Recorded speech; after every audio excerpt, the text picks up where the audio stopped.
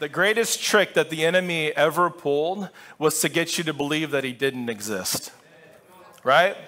Because if he can get you and I to believe that he didn't exist, then we can run amok of our life. We can do whatever we want, however we want, whenever we want, and however we want, right? And then if the enemy doesn't exist, then hell doesn't exist, right? But the truth is, Satan is real, and so is hell, and so is the demonic realms that are attacking us each and every day. He's got demons working overtime, and he is on a mission to kill and to steal and destroy. And like I said earlier, not just believers, but even unbelievers, right? So whether you believe or not, he is after you and he is after me. He's not just some cartoon character that we see on TV at times, right? With a pitchfork and horns and a spiked tail, and he's fully red. That's not him. And the Bible is clear about who he is. As a matter of fact, there's 24 names that the Bible gives him that I will show you here in just a second. But who is Satan? Satan is a fallen angel, right? He is Lucifer, one of the three archangels. There was Michael, Gabriel, and Lucifer. He was the angel of worship, full of wisdom, perfect in beauty. But he started to get a little bit into himself.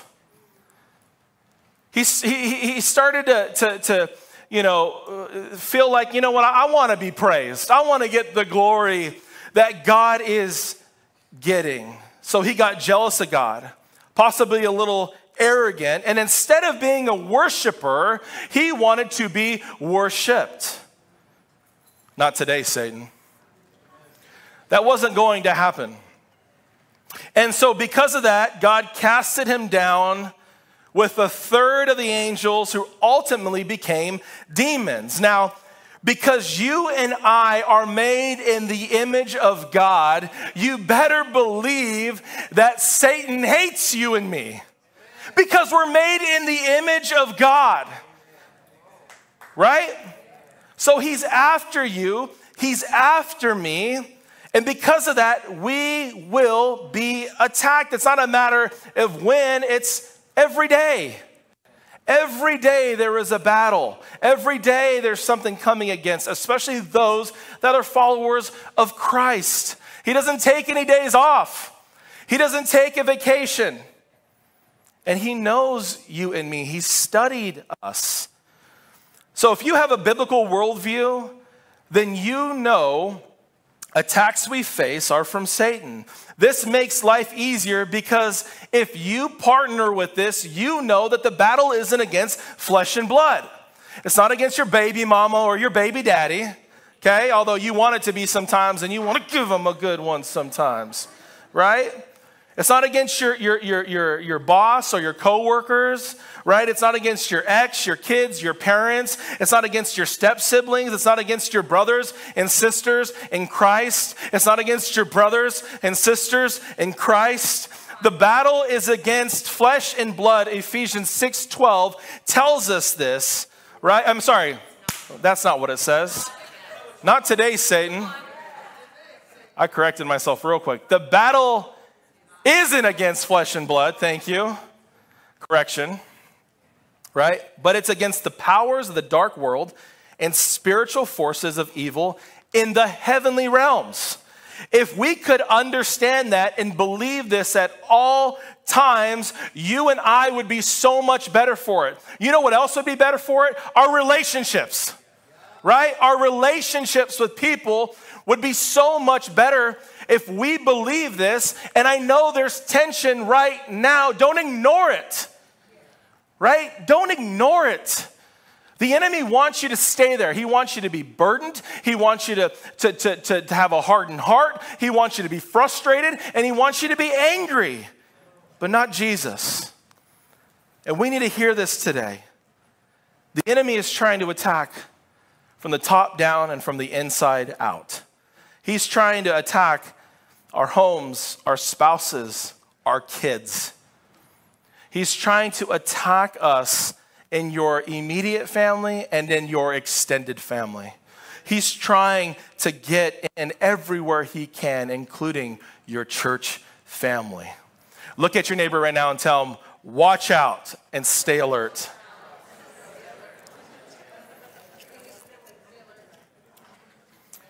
Our hope in this series is that you would be equipped for the battles today, tomorrow, and the ones to come. Because let's face it, the body of Christ is under attack. God's word and his truth is under attack. Christianity in a whole is under attack. But do not lose hope. We already won. Amen? We just need to stay steadfast. Don't give up in doing good, the Bible says. Amen? And continue to fix our eyes on Jesus. It's not going to be easy, but it's going to be worth it. Listen, if you thought the enemy was just some character, look at the 24 different names that the Bible gives as the enemy for some of the characteristics and who he calls him to be. Serpent, Lucifer, Satan, tempter, dragon, devil, deceiver, right? There's all these different names, and today we're going to focus on his character as deceiver. Someone say deceiver. Deceiver. Go with me to John 8:44. And it says this, he, who is he? The devil. This is what Jesus says about Satan. He was a murderer from the beginning, not holding on to the truth, for there is no truth in him. When he lies, he speaks his native language, for he is a liar and a father of all lies. So anytime he speaks, it's a what? It's a lie, because he cannot speak the truth. So right from the jump, we see his strategy. When you open up the Word of God and you go to the book of Genesis, you see this serpent from the jump already being who he is, a deceiver. And he starts to attack. What does he attack? He attacks the authority of God's Word. He's being who he is, a deceiver.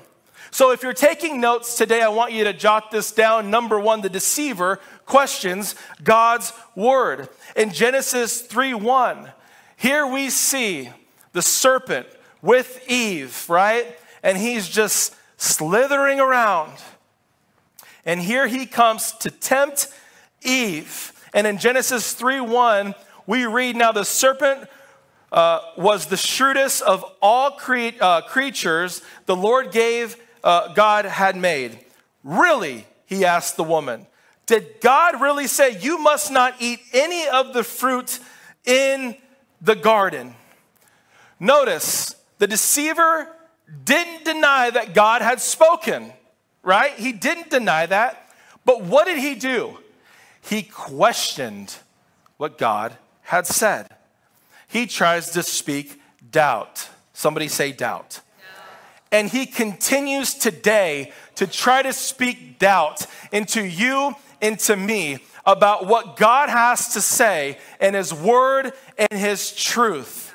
He is a deceiver, right? And he's trying to deceive us in areas of our lives like greed and dishonesty, right? He's trying to get us with pride. And all the reasons why we think I have the right now to be so prideful. Well, look at what they did to me, and look at how they treated me, and look at all those things. He's trying to get us with sexual immorality, and there's so much underneath that umbrella. Adultery, homosexuality, gender identity. And he's trying to deceive us and get us to question, right? And we hear things and we're like, what is happening? That is not how God created things. We hear about, we get challenged and deceived and hatred and unforgiveness, idolatry. There's so many things, but he's trying so hard to get us to indulge in our sinful nature, because you and I, we are fleshly at times. Satan is a liar, and he is the father of all lies. And anything God prohibits, we know it's for our good. You hear that? But Satan wants us to question the goodness of God always. He always wants us to question the goodness of God. So jot this down. When you start to doubt if God is truly good, it becomes easier to go against what God wants for our lives. Deception.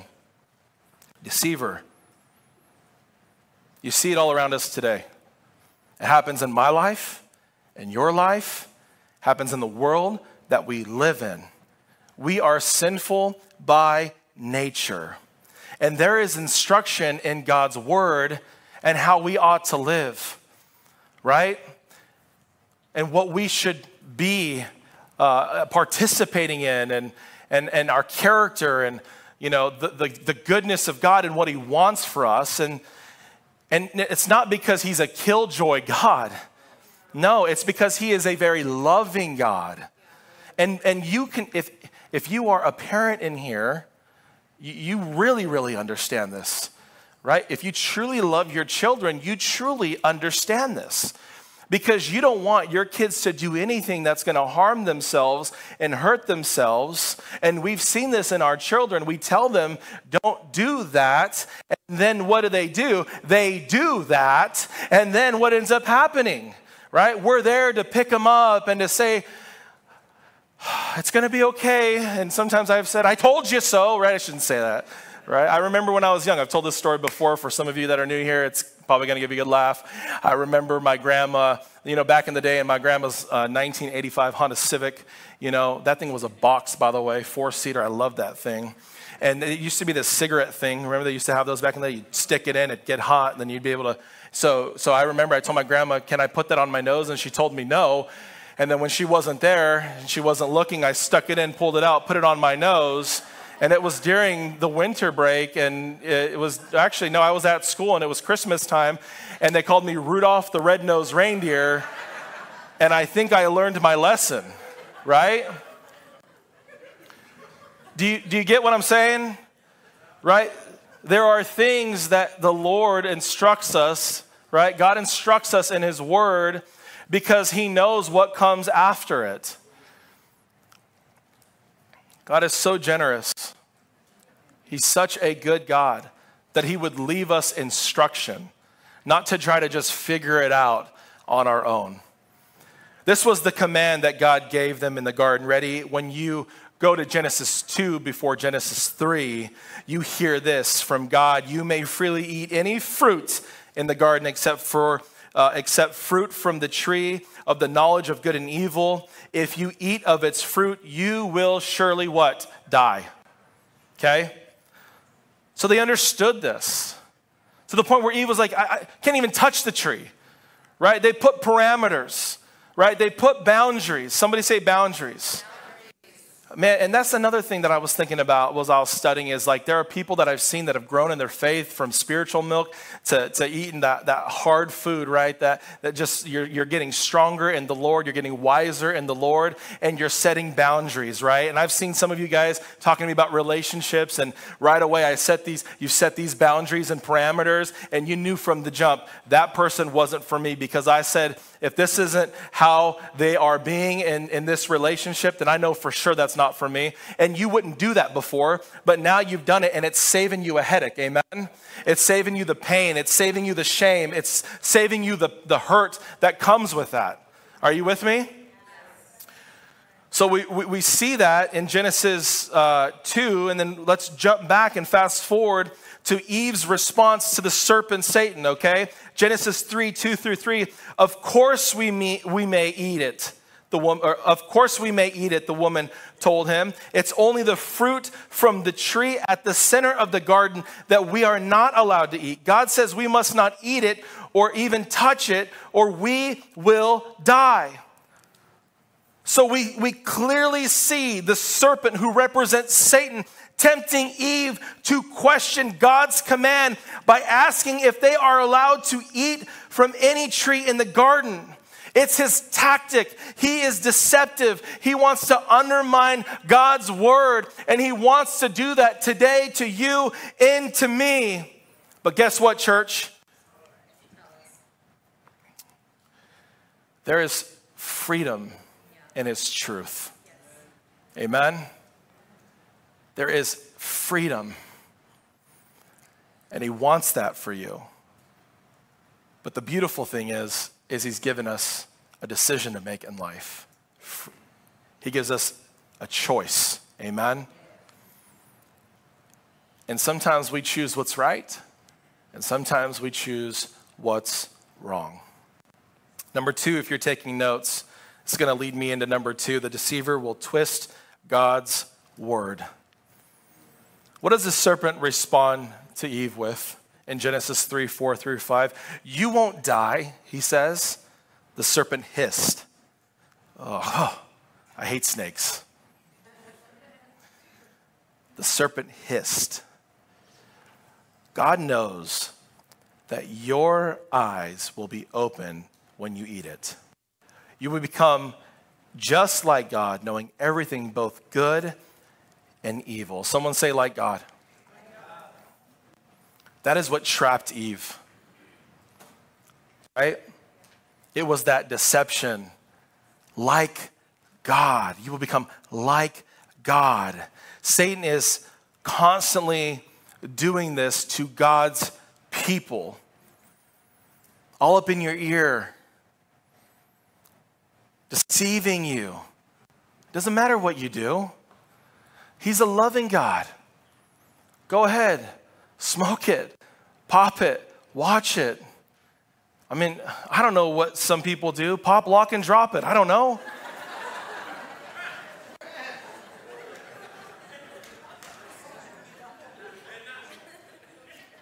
If you're married in the context of marriage, y'all do whatever you want to do with that.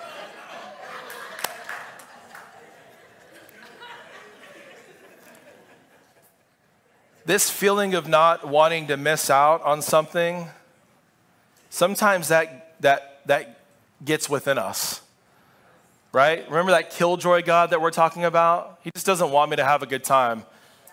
He wants you to have an amazing time in the context of his truth. He wants you to be liberated and set free. He wants you to live an abundant life, the Word of God says.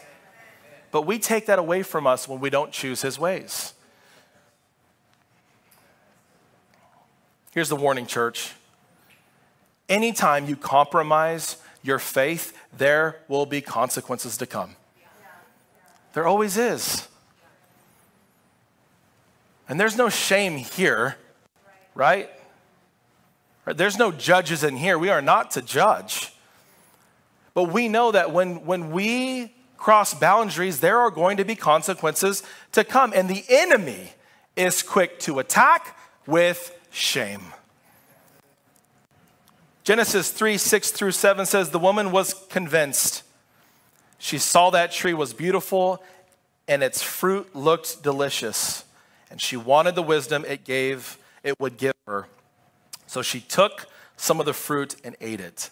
Then she gave some to her husband who was with her, and he ate it too. At that moment, their eyes were opened and they suddenly felt shame at their nakedness. So they sewed fig leaves together to cover themselves up. This always happens when we fall into temptation and cross boundaries. The enemy hits us hard with shame. And what do we try to do, church? We try to cover it up. Right? We try to cover it up. It's not a new tactic. It's what we learn from our great grandparents, Adam and Eve. Right? It's covering up the shame. Right? So why did they do that? The animals didn't care that they were naked. God didn't care that they were naked. Why were they hiding? Why were they feeling this way? Because they were hiding from each other. Sin will always affect your closest relationships. If you're hiding something from your spouse, a parent, a friend, a confidant, somebody close, maybe you have a closet that nobody can go into. It's sealed, it's locked shut. Maybe you have something tucked between your mattresses that nobody knows about. Maybe you have a bank account that's hidden, right? Or maybe like a hidden place where you stash money, or maybe it's a URL that you continue to delete, or maybe a thread where it's text or a DM, and you've gotten really good at doing these things, right? I can promise you, every single time that this happens in your life, you are going to feel shame. You are going to try to hide it, and you think you running scot-free, but eventually the truth will come to light. And when it does, there is going to be some pieces that are going to have to be picked up. There's going to be some healing that will take place. And let me tell you, God can do it. Amen? But why get to that place where you get caught? For some people, they're happy because they've just been in it for so long. And it's been killing them inside, but it's almost been an addiction in whatever that is. And so when it comes out, they're almost, that's a point of freedom and liberation, because now it's out, it's not hidden anymore. It's not a deep, dark secret anymore. Don't get duped by the enemy. So what does Adam and Eve do? They try to hide from God. Genesis 3:8, when the cool evening breeze were blowing, the man and his wife heard the Lord God walking in the garden, so they hid from the Lord God among the trees. Some here right now, whether you're sitting in these seats or you're watching online, some people are hiding in plain sight. Again, I have to clarify this. There's no shame in this room. Hear me for what I'm trying to say. We are hopeful that today some people are going to wake up. Amen? That you're going to come out of this place of complacency, this place of addiction, this place of pain, this place of shame, because God loves you and He doesn't want you to stay there. And He has more for you. The more is there. We are just suffocating it out. And I've seen it before. People coming out of these things, right? And they know who they are and their identity is back in Christ. And they start to move with the Lord, and you start to see a shift in their life, and you start seeing them come alive because they are living in purpose and serving for a purpose, and it's a beautiful thing. And you better believe the enemy knows the things that you are capable of and the way that God has gifted you, so he wants to minimize you in any way possible, and he wants to anchor you, and he wants to shackle you, and he wants to hold you down, but God. Amen. Someone say, but God. He wants to set you free. The Bible says, who the Son sets free is free indeed. Amen? So how do we combat the enemy and his deceptiveness as he tries to deceive you and me every single day? Many of you already know this. It's through the Word of God. Amen? Someone say the Word of God. Hebrews 4:12 says, for the word of God is alive and active, sharper than a double-edged sword. And where do we get this model from? We get it from Jesus. Go with me to Matthew chapter 4, 1 through 11. As Jesus is in the wilderness for 40 days and 40 nights, and here comes the enemy to come and to tempt Jesus. Again, it's Matthew chapter 4, 1 through 11. So 40 days and 40 nights of fasting. I fast for half a day, and I am like super vulnerable sometimes. Especially when I drive by on North Main and I see Burger King, I see McDonald's, I see Taco Bell, I see Wendy's, I see Chinese food, I see Ikibanas. I don't have a problem with food at all, you guys, but I'm just telling you, How do you know all those things? Oh, I grew up in Salinas. Across, there was the old Roy's, and now it's, I don't know, but there's some good seafood there, amen? La Costa, con todo. Right? Sorry. So for 40 days and 40 nights, can you imagine, but there's strength that comes in that. There's strength that comes in fasting, right? It takes us off the things of the world and fixes our eyes and focuses our faith on Jesus, strengthening us in our faith. And there's some powerful things that can happen in those moments, and your prayers are so powerful. Amen? But Jesus, 40 days and 40 nights, and remember, he is fully God and fully man. So the temptations that you and I feel in our flesh, in our spirit, the same temptations that he is feeling. So here he comes, the devil, coming in, and he's going to tempt Jesus not once, but 3 times. He tells him the first time, if you are the Son of Man, turn these stones into bread. And I want to pick it up in Matthew 4, chapter 3. Then the devil came and said to him, if you are the Son of God, change these stones into loaves of bread. Verse 4 says, but Jesus told him no. And what does he say? The scriptures say, okay? He says, no, the scriptures say people need more than bread for their life. They must feed on every word of God. So that was the first time, right? And then the enemy, in verse 5, the devil took him to Jerusalem, to the highest point of the temple, and said, if you are the Son of God, jump off, for the scriptures say. He's quoting Psalms 91, 11 through 12. You better believe the enemy knows scripture better than you and I.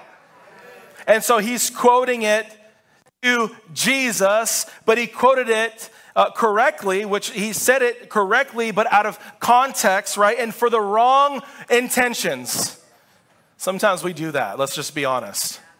And we do it to the people we love the most, right? We've said it before, married people, you have thrown scriptures at your spouses at times, right? And it wasn't for a healthy reason, right?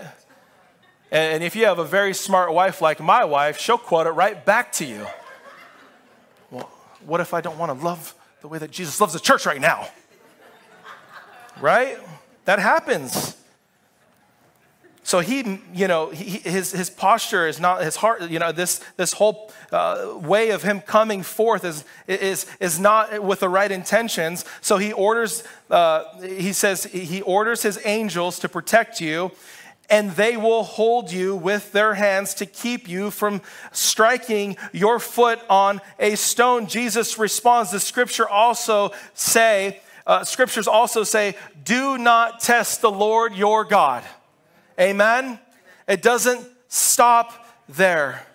Verse 8, next the devil took him to the peak of the very high mountain and showed him the nations of the world and all their glory. He says, I will give it all to you, he said, if you will only kneel down and worship me. What does he respond with? He says in verse 10, get out of here, Satan. Jesus told him, for the scriptures say, someone say, for the scriptures say.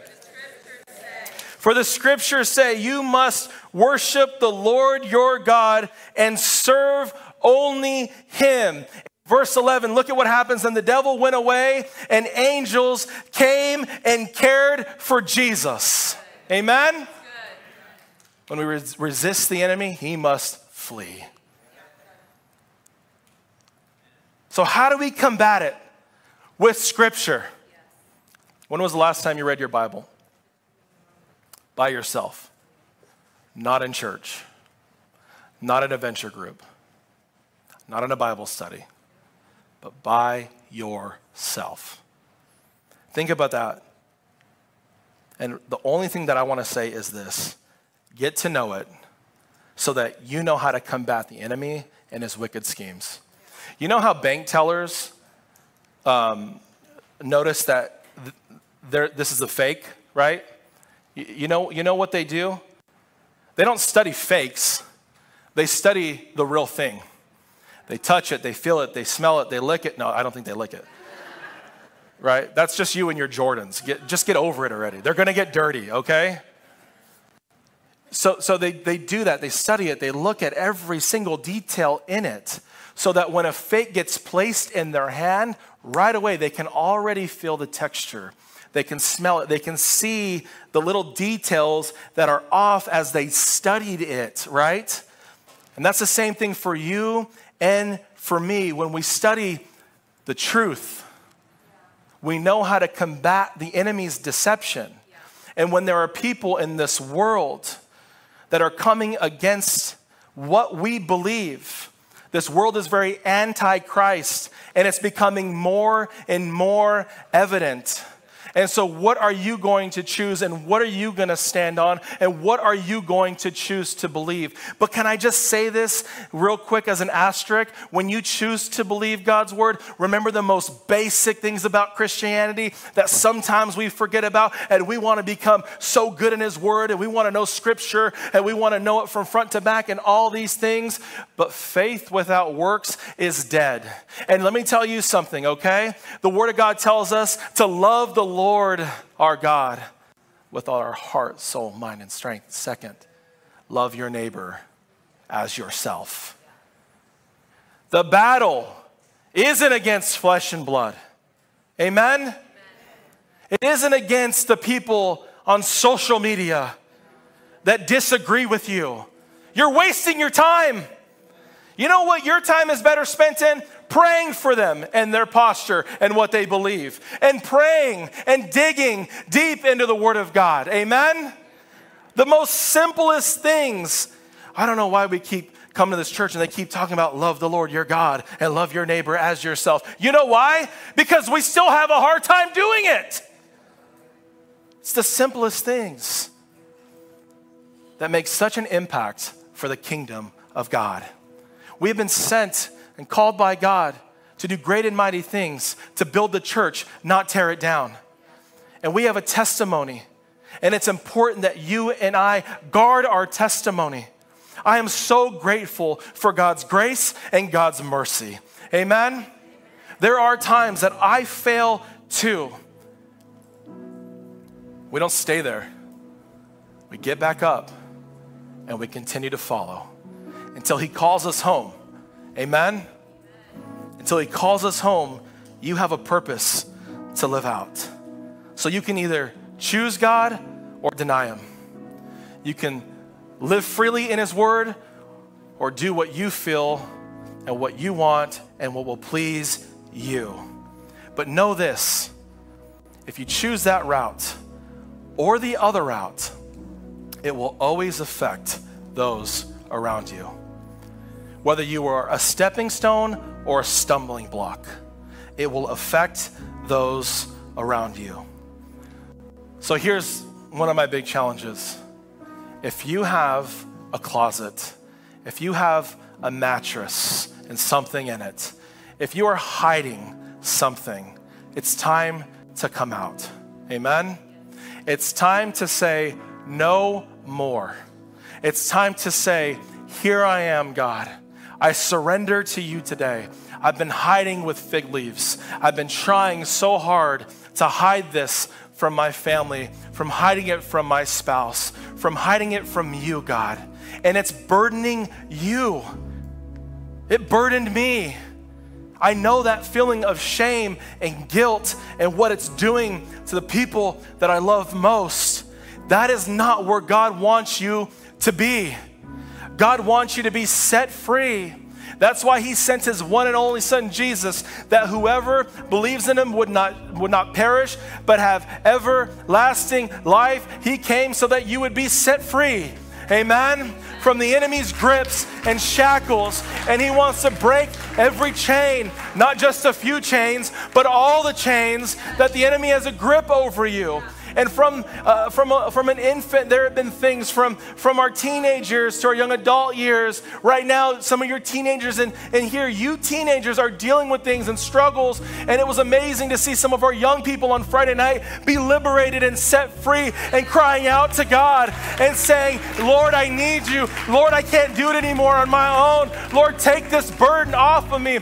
Seeing people that literally can't get words out of their mouth and a leader saying, say what you need to God right now, and her crying out to God and getting what she needed. Amen. The enemy wants you to stay mute. The enemy wants you to stay stagnant. The enemy wants you to stay put because he knows that you have ability to be a world changer and a game changer, not just in this church, not just in this city, but in this world. You are called to make a difference and an impact. Amen.